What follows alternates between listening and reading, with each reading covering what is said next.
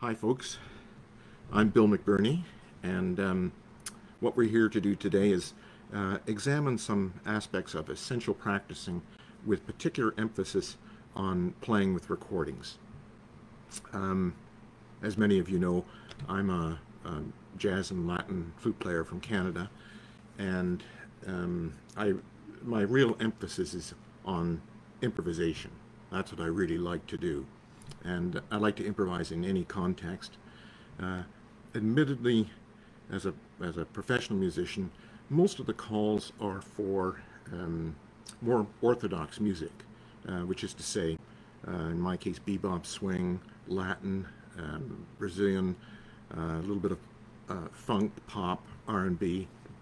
But in any event, they're pretty orthodox musical situations as opposed to entirely free formats, which I've been exploring a little more recently. And those are really a ton of fun, and they present their own challenges, if you're serious about it, of course, and I am. But we'll concentrate on more orthodox styles of music today.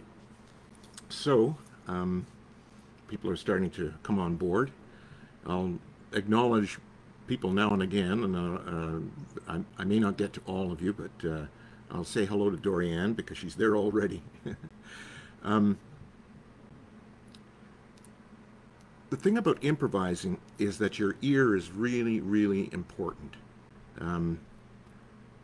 Being able to hear things is the most critical thing. There's a lot of theory that you can study and learn about that will enable you to do tons of things when you're improvising. There's no harm involved in learning theory, but you can get a little preoccupied by it and a little overwhelmed by it. And at the end of the day, your ear is the most important thing, and you will always be relying on that, whether you're a beginner or an advanced player. So it's the place to begin. And the key in improvising is to engage your ear, and you must do that as soon as possible. So what I'm going to do today is illustrate with a few tracks how I go about practicing. And my practice sessions essentially consist of playing with whatever I'm listening to. So in other words, I'm constantly engaging my ear. The other thing is, it's really all I practice anymore. And strange enough, I don't do any technical stuff. I don't do any scales or arpeggios or etudes or long tones, all of those things. I have done those in the past, of course, but now my practice session consists of essentially everything you're going to hear today, or at least the way I go about it. For those of you who are more inexperienced, junior, intermediate level players, even getting into advanced stages, I'm not going to ask you to follow my example about devoting 100% of your time to playing with recordings. You really have to focus on things like your technique, evenness of digital technique, your sound. Those things have to be cultivated. So a lot of your practice regimen is going to be dedicated to that, as mine once was. So don't ignore those things, and especially scales. Especially scales. So maybe we should just get underway with something here. I've picked 3 tracks, and I'll see if I can get through them, and I'll just demonstrate what I do when I'm practicing, and maybe make a few comments at the end, make a few points. Let me round up my instrument here, see if it's working. Whoops, sounds a little sharp, and I'll be digressing from time to time. So this is a good point. Flautists are often, especially in non-classical idioms, they're a little out of control, quite frankly. Often because they're doublers, or say they're classical players and they're nervous, and what happens, how this often reveals itself, is sharpness in the pitch, and especially in the 3rd register. So one thing I'm going to recommend is, first of all, when you get in the 3rd register, really bear down to make sure you're not going sharp. And the other thing even before you start to play, is make sure you've got your head joint pulled out enough. I mean, it should be a good, most instruments have to be pulled out a good 1/4 inch anyway. And a final commentary, which is actually kind of important, is that sharpness is much more grating than being a little flat. Flat has a certain warmth to it, or the ear will tolerate it. So if you're going to err on either side, I would suggest just be a little flat, if anything. Okay, so let's take the first tune that I selected here, which is a blues-oriented thing by LERMAN. And this is from his latest album entitled Northern Bayou. Alan is an excellent blues artist, and he has just 2 albums out, and they are both really good albums. So I'm just going to play one track here. I can't remember if it's really a blues or not. I'll find out as we're going along. But the other thing I should mention about Alan, I happen to cross paths with him because I'm sort of moving in the jazz community, and he's moving in the blues community. But we're both from the same hometown, Port Colborne. So we're a couple of hometown boys. Very small community that we grew up in. So anyhow, here is something by Al Lerman. In fact, it's the opening cut I think I've picked. Yeah, from Northern Bayou, and it's entitled Down to the River. So let me just trigger it and let's see what happens.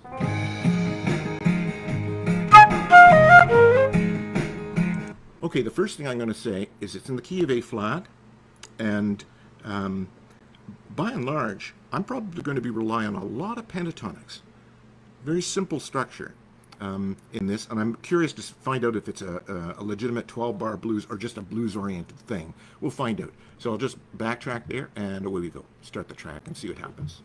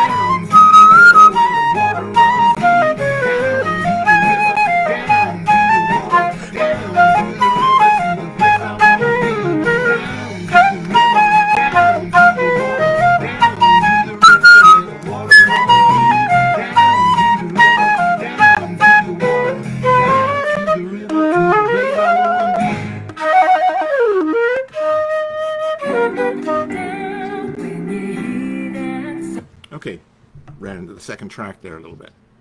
Okay, so that was not a blues, by the way. Blues oriented, it moves to the 4 chord, typical of a blues, but it's not a 12-bar structure. I was sort of responding to what he was doing. A good trick is essentially to try and engage in a bit of a call and response. That's what I'm doing here. So when he sings, try and give him some space and work yourself in between phrases. I was extemporizing, so I was probably playing a lot more than I would have if I were actually recording with him. But in general, in this situation, there's room for you to maneuver, and it's a good idea, and it's a courtesy and a point of respect for the vocalist to let them be heard, and you just find your place in between phrases, and sometimes just a few notes will work. You don't necessarily have to be playing a lot. In this particular case, he had a bit of a chorus or a refrain or something, and at that point in the tune, I decided, okay, I'm actually going to play a little more continuously, because that can help define the structure of the tune. And while you're improvising, it can make you sound a little more like you know what you're doing. So it was more or less a call and response for the bulk of the tune, and then whenever you hit that refrain-like interval, I would actually play more to distinguish that, so it sounds different, because the tune is different at that point. The harmony's a little different. I'm trying to think of some other things that I might tell you in that situation. I might find it in another track. I didn't hear it too much in this particular instance, but we're always inclined to be playing too much, quite frankly.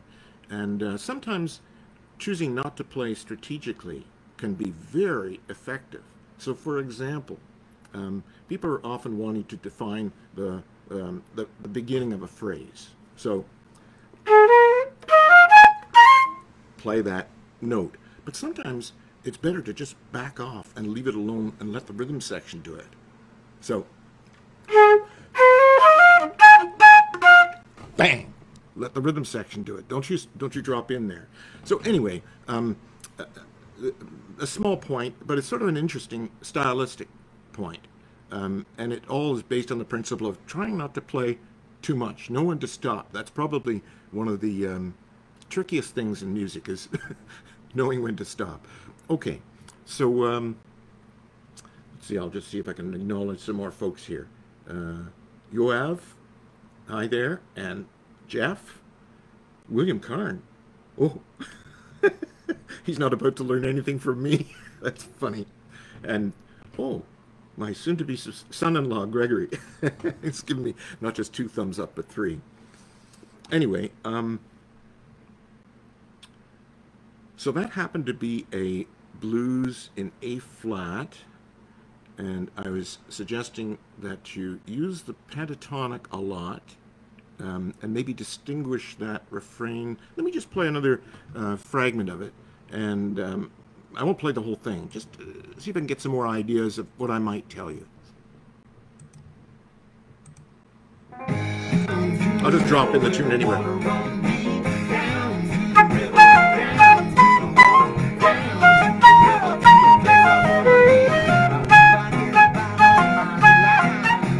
Notice he pulls back there.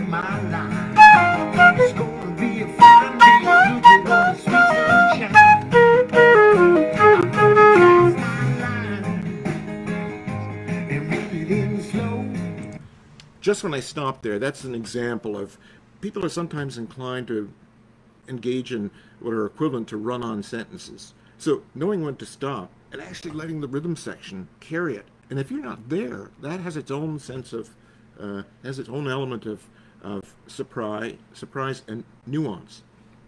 So it's just a way of thinking.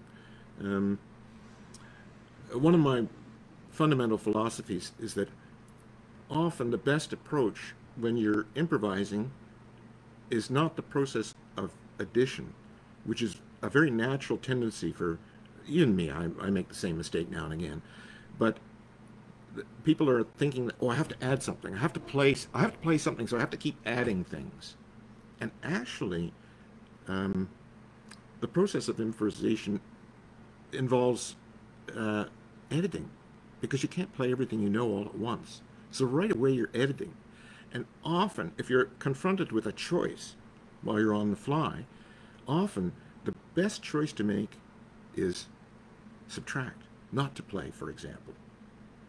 Just do less, because that enables the band and the groove to sort of surface. And it also allows you sometimes to just reorient yourself and think about what you're going to do next.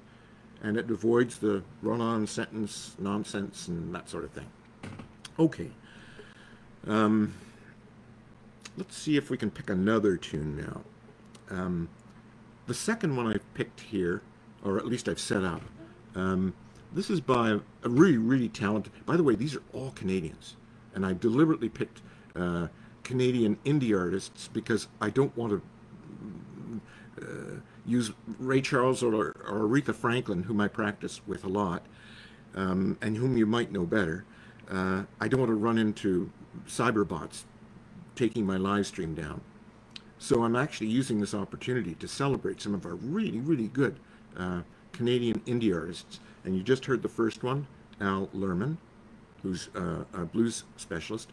The next one, very talented woman, LIALA BIALI. She's quite well known in Canada. I think she's becoming better known outside the country as well. Excellent writer, excellent player, great vocalist. The production values in her CDs are outstanding. She's also a big booster of jazz and supporter of that idiom in our country. She's the host of CBC's Saturday Night Jazz, for example. She's very pretty. She's got a great husband, Ben Whitman, who plays the drums, and they have a little kid, Josh, and you can see that they're really like they're into their family. I mean, it's really nice to behold. But anyway, I'm getting away from the music. So let's find this track of Lila's now. This is from her latest album, and it's entitled Out of Dust. That's the name of the album. The name of the track is, let me see. The name of the track is Revival. So this is from LIALA BIALI's latest CD, Out of the Dust, and it's entitled Revival. So let's see what's going to happen. I'll just have to play a few bars to see what's going on, where the groove is and that sort of thing. Come on down when you hear that sound.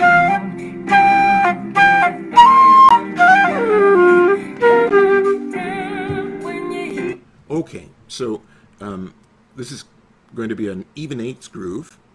The previous one was kind of a shuffle, I guess. So this is more even eighths, more poppy, and I can tell that it's in the key of G. So rest assured, I'm going to be using probably a lot of the G pentatonic scale, either major and or minor. And in the minor, I'll exploit the blue note, which is the flat 5 or the +4. It's an extra note to the minor melodic scale. As I'm just going, like your G major melodic scale is your minor melodic, or your minor, what scale am I talking about? Oh, pentatonic, yeah. Is, and if you just add that additional note, you end up with a blues scale. So a lot of my note choices, because this is in the key of G, and I'm hoping it's not too complex harmonically, a lot of my note choices are going to rest on just the G major pentatonic, and probably more, which is, and the G minor, actually blues scale. So the long and the short of it is, I'm not going to be doing much that's terribly mysterious here from a melodic standpoint. I'm actually going to be working some basic melodic constructs. So let's start this and see what happens. I'll just rewind it. Here we go. Have to be louder. Turn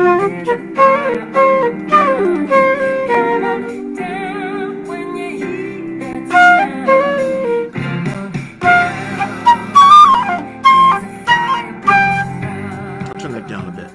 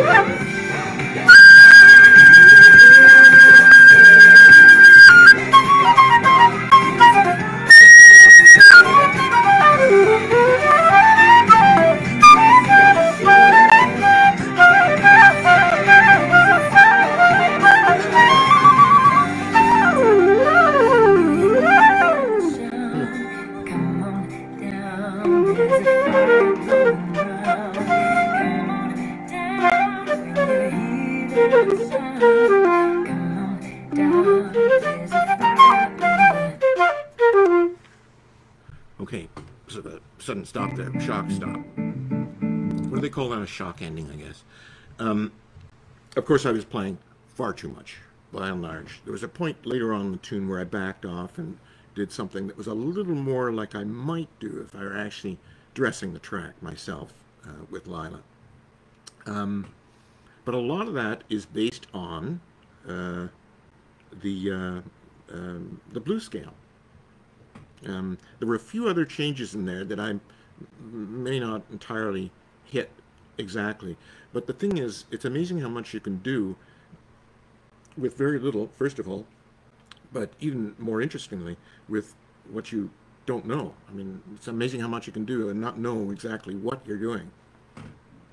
So as long as you have the key area pinned and a basic source of melodic reference, you can at least start.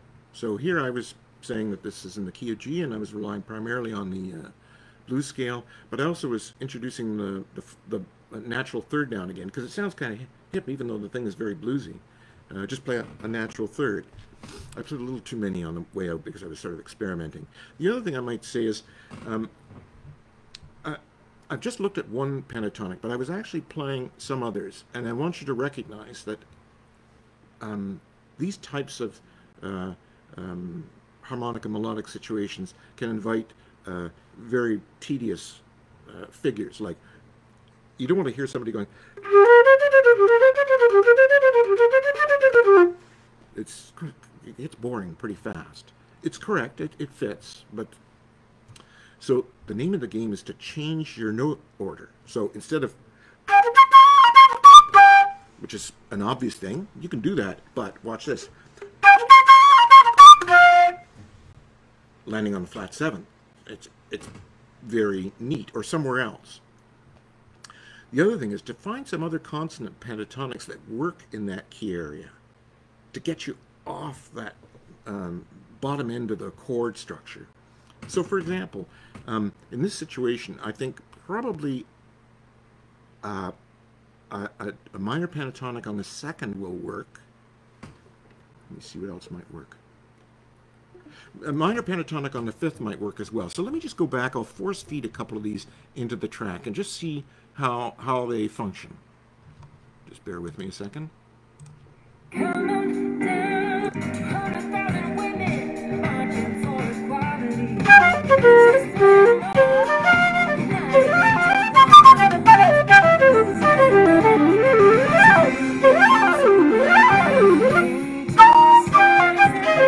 She's on the bridge there, so the changes are.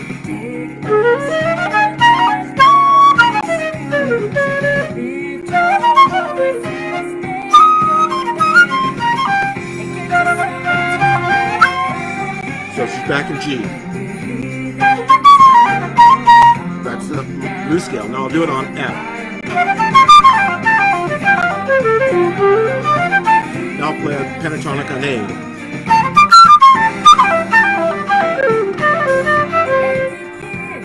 Let's try C minor pentatonic.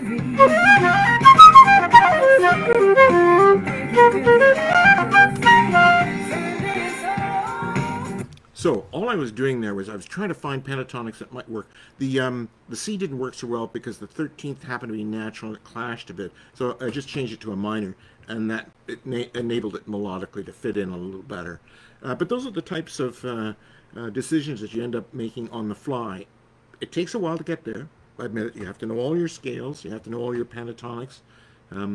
But just a few elements will enable you to start to function. Maybe I'll just play a little more of this because I want you to note that situation where you're not necessarily catching every single phrase, demarcating every phrase, and leaving a little space for the rhythm section to pull that off. Means less work, and it's groovier. So let's see. Together under one sun.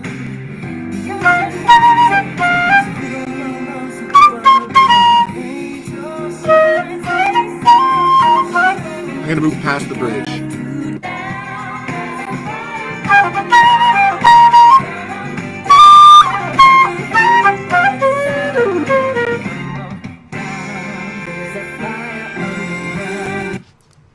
Oops, I lost you guys for a second. But you see what I'm saying? It's a very subtle thing. And like, your listener won't know what's happening, and the musicians might not know exactly what's happening, except it's like, hey, that was kind of groovy. What happened? And you know what I did? I subtracted. I didn't add. That's simple. And you let the rhythm section like carry the weight. That you know, they've got to keep it happening, and you don't get in their way. I might mention, because this is sort of a funkier track, the things to practice with. I practice with everything I listen to. In a sense, I don't listen to music. I just practice with it. I play with it immediately. The best artists to listen to are vocalists, and typically R&B or soul singers are best. So that means Ray Charles, Aretha Franklin, Etta James, and James Brown. Let me do that again. Write them down if you have to. So, Ray Charles, Aretha Franklin, Etta James, and James Brown. They are very simple melodically.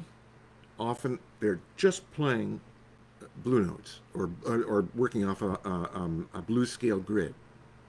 But the way they order their note choices, it's masterful. Plus the inflection, trying to get the flute to sound like that. So actually, when you're playing with recordings initially, you're not going to be able to improvise right away. The way to cultivate your improvisatory ability is simply to match exactly what you're hearing as closely as you can. And don't worry about making mistakes, because you'll make lots and it'll be horrible at first. I've been there. I know exactly what it feels like. You will get better. But the main thing is to try and match the way they sing. Get the flute to speak in the same way, because you're going to have to look at it very differently from a classical perspective. Try and match, and even if you can't match it exactly and you hit wrong notes, see if you can get the shape of the line, see if you can get a bit of the nuance and the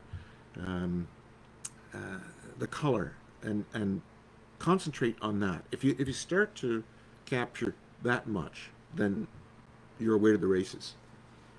Now, the other thing I might say is that learning to improvise by practicing with records may seem a little contradictory. Like, how can you learn to improvise if you're going to play with records and just imitate what you hear, on top of which they're not playing with you, so there's no interaction? How can that help me get better as an improviser? Well, the key thing is you're engaging your ear. That's the first thing. And the idea is for you to respond to what you're hearing. Because in any real music situation, that is half the battle. Admittedly, when you're in a band, hopefully they're interacting with you. So they're listening to you and you're listening to them, and you're both sort of playing off of each other. But you don't often have the luxury of jamming with a group or playing live. So when you're practicing, and you're practicing with recordings and thinking that, oh, maybe this is not going to help me, it's not true. Because once you get your ear happening and you become responsive to the music, then that is half the battle for when you're actually playing. The other thing I might suggest here is that often people feel that they play better. I hear this often enough as a teacher. Oh, it was so much better when I practiced it. And I think there's a little bit of anxiety and tension that happens when you're playing for somebody or a group. And being nervous is understandable. Everyone wants to be liked. And you don't want to be disliked because you didn't perform very well. Well, you have to sort of get over that and recognize that any measure of anxiety or nervousness is not serving you at all. So that's the first thing. It's not helping. So you've got to try and set it aside. Then you have to establish a mindset that will enable you to play. And in many cases, I do this myself from time to time when I catch myself getting nervous. Well, what am I doing? I'm just practicing. Because this is the way I practice. So if I'm practicing, then I don't feel quite so anxious or concerned about the listener, or preoccupied with how they're perceiving me. I want them to understand and get what I'm saying, and I want to connect with them, and I want to make them feel better. But in terms of handling my own anxiety or nervousness, it's more productive for me to say, oh, I'm just practicing. I know Don Thompson, great piano player, vibist, drummer. He's a Canadian icon. But I remember he addressed that point for somebody once, and he says, oh, I just pretend that I'm playing for my friends. Why should I be nervous? I want to make them happy. So at a big stadium, he played many years with George Shearing, for example. He's done some heavy gigs. But you know, a big stadium, big audience, or what have you. I'm just playing for my friends. Good attitude when you're inclined to be nervous. Okay, let me maybe set up the last track here. The last one is going to be a Brazilian piece. And this is by another Canadian, although he was born and raised in Brazil. But Canada has been very fortunate to have him with us for the past few decades. He lives on the west coast of Canada. His name is CELSO Machado, and he is a remarkable musician. I've seen him in concert a couple of times, and what's also interesting is those occasions he's been solo, so he does everything himself. Guitarist, vocalist, songwriter, and when he performs he also plays a lot of percussion and different instruments, and he actually uses his body in many ways. So, I mean, it's really quite something. You never miss the band with CELSO Machado. So this is a track from an excellent album of his entitled Varal, which is V-A-R-A-L. That's the name of the album. This piece is something it's undoubtedly in Portuguese, Depois de Anos, which I think translates into over the years or after the years. This piece is rather inside. It's essentially a bossa nova. I guess he does a lot of folkloric stuff as well. He can do anything in Brazilian. And this one is the most challenging harmonically. So let's just call it up here and see what I can do with it. Depois de Anos by CELSO Machado from his album Varal. Okay.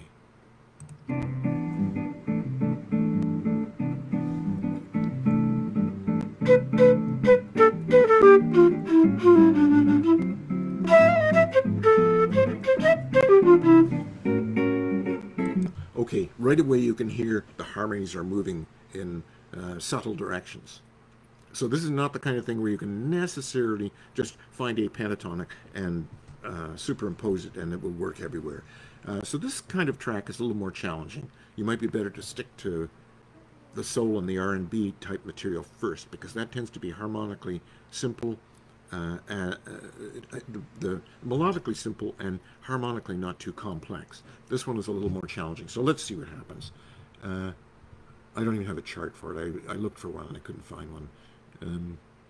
So I just like the sound of it. He's a great musician. Here we go. So.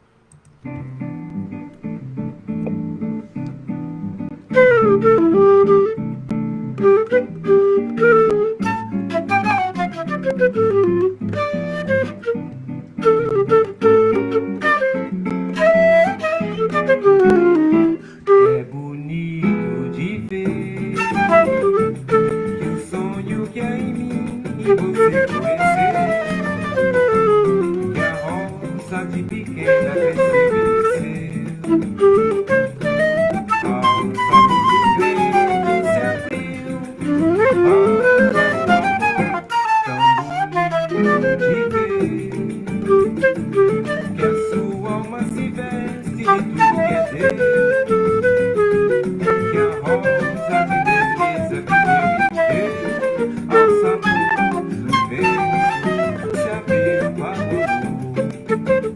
Então assim, a esperar passar das horas, veja sua boca que hoje é um da fantasia. No passar dos dias, penetrar seus olhos, hoje são versos da poesia. No passar das noites, abracei seu corpo, hoje música por desejos. No passar dos anos, imaginei suas mãos sobre mim. É bonito de ver que o sonho que há em mim você florescer, que a rosa de pequena cresceu e cresceu. Ao sabor do vento se abriu para o amor, tão bonito de ver que a sua alma se veste de tudo que é Deus, que a rosa de beleza viveu e viveu ao sabor do vento. se abriu a amor. Então assim, a esperar passar as horas, senti sua boca que eu germe da fantasia. No passar dos dias, peguei seus olhos, que são versos da poesia. No passar das noites, abracei seu corpo, hoje me chega por desejos. No passar dos anos, suas mãos me chamam da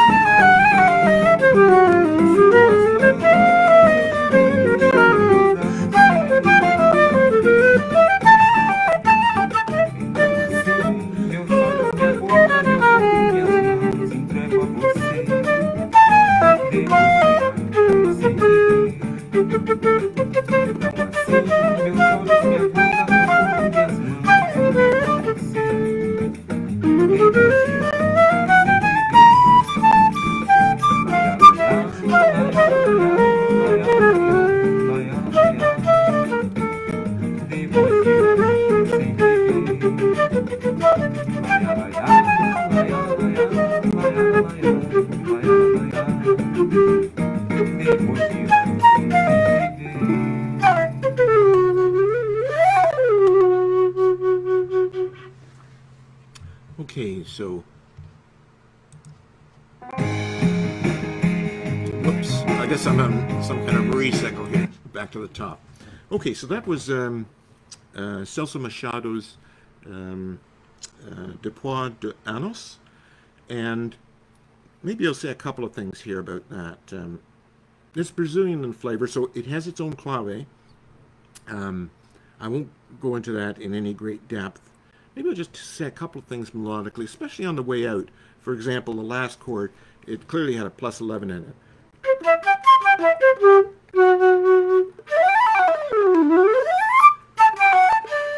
So a D sharp, or I'm sorry, a D triad works over the root of C. That's the root, but if you superimpose a D major triad, you flush out that +4, which is that's in his voicing, so it's actually a very nice sound. And the other thing that he was doing on the way out there, although there were a lot of changes throughout the tune, and I probably didn't catch all of them, but it's interesting how much I can do, once again, without knowing exactly what I'm doing. At the end, he was just vamping on what I could clearly hear was a C chord and a D flat chord, which is a tritone substitution. And there's certain scales that go with that.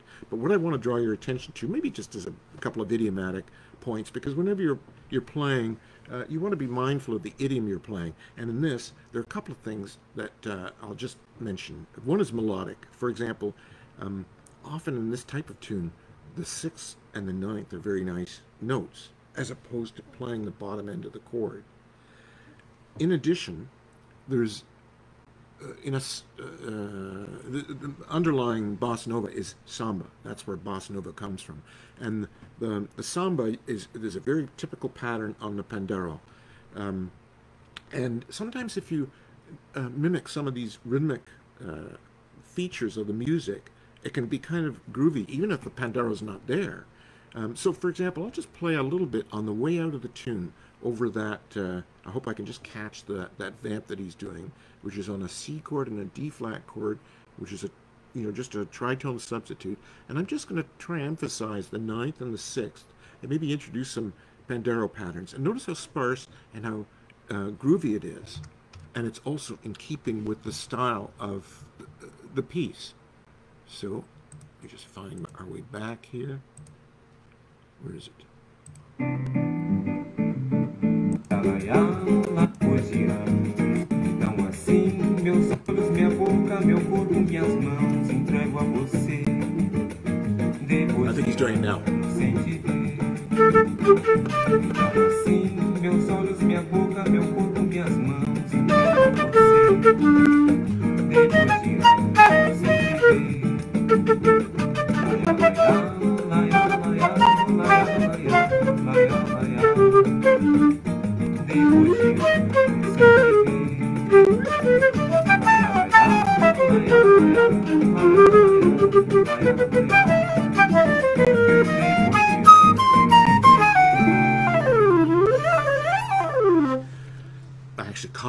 note, strangely enough.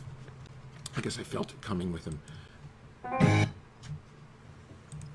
All right, so I know this has been somewhat discursive, but it takes a while to get here, and I wanted to give you some idea, as I say, how to practice. Now, what I would conclude by saying is that if you're serious about improvising, as I mentioned at the outset, you must engage your ear, and the earlier you do so, the better. So what this boils down to is you should be practicing along with some recordings as part of your regular practice regimen or routine. Like, I don't care what it is, 10 or 15%, because, as I say, many of you who are learning to improvise or just play the instrument, you have to devote a lot of time to basic groundwork. But when I was a kid, I tried to play with records, and I sure wasn't any good at it. I mean, I used to try and play along with Herbie Mann. I had no idea what I was doing, and it probably sounded terrible. Although there were certain things that I was busy learning the instrument too, but there's certain things I think I might have picked up. For example, a good strong sense of rhythm. So even if I couldn't understand what was going on melodically or harmonically, I connected with the rhythm, and so I developed good time at a relatively early age. But the interesting thing is, that's how I sort of started to try and improvise, was playing with records. And now, after many, many years, God knows which 10,000 hours I'm on, and a practice regimen that has evolved significantly through some of the things I've been mentioning, scales in particular, has evolved back to where I started.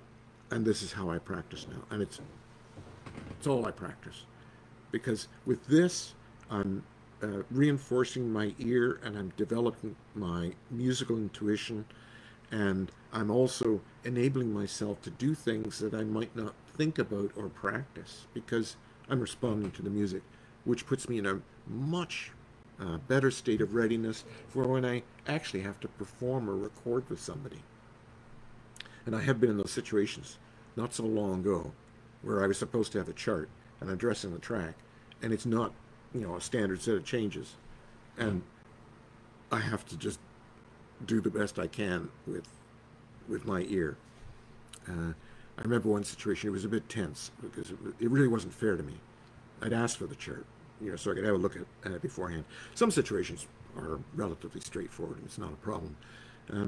But thank God for my for cultivating my ear. So I'm saying, do the same. Improvisation starts with your ear. So start introducing a measure of practicing with recordings. The best place to start is with whatever you like the sound of, whatever is relevant to you musically. However, for example, if you're interested in jazz, trying to play along with a Charlie Parker record to start, that's going to be a real challenge. That's why I recommend almost to anybody. Soul and R&B music is good because it's relatively simple melodically, it's not complex harmonically, and it will introduce you to a lot of the nuances that you will have to develop over time. And yeah, it's just an easier place to begin. And whatever you learn there, it's going to be relevant no matter what idiom you end up focusing on. Okay, I want to keep this not too long because everyone has a limited, oh gee, there's been a lot of people here. I hope I didn't fail to answer some questions. A lot of folks here. Sorry, I didn't move my cursor down. I see Della, I see Lisa, I see David, I see Rob, I see a lot of my friends, and some people whom I don't know personally, but I sort of know virtually. So I thank you all for Glenn and Serena and Douglas. Yeah, a lot of folks. So I thank you all for listening. And I might just mention that for those of you who would like a little more specific guidance or help, I'm available for lessons. I'm very easy to find on the web at www.extremeflute.com. This is a free stream, but if you're inclined to compensate in any manner whatsoever, probably the best thing is just to buy a CD. And I have 8 of those out now. They're all really good. I'm very happy with all of them. And they're available at Bandcamp. And I also have just published a book entitled The Technique and Theory of Improvisation. I've got one at the ready here. This is it, The Technique and Theory of Improvisation, which has been doing extremely well. I'm surprised at how well that book has been doing. It's very well organized, well presented, well written, and it tells just about everything I know. Maybe I shouldn't say that. And it's had really good reviews. It's been getting the response I was hoping for, and strangely enough, it has done better than any CD I have ever recorded. God knows why. I'm a performer, not an author. But in any event, CDs and books are things of lasting value as opposed to a tip jar. Mind you, tip jar never hurts either. But if you'd like to take something away, that's probably a couple of the best things to take away. So I think that's it for now. Don't hesitate to leave any comments or suggestions you might have. Maybe I'll do another. But this has been an interesting exercise for me, just to disclose how I practice with a couple of very nice tracks by Canadian indie artists whom you may never have heard of. And that's it for now. So thanks very much, and perhaps to be continued. Bye-bye.